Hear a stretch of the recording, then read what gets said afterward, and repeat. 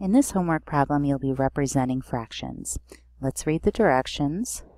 Use the fraction represented by the area shaded below to answer the following questions. Note one circle is the unit. So this circle is our unit, and our unit equals 1. And the direction asks us to determine the fraction that represents the shaded portion of the circle.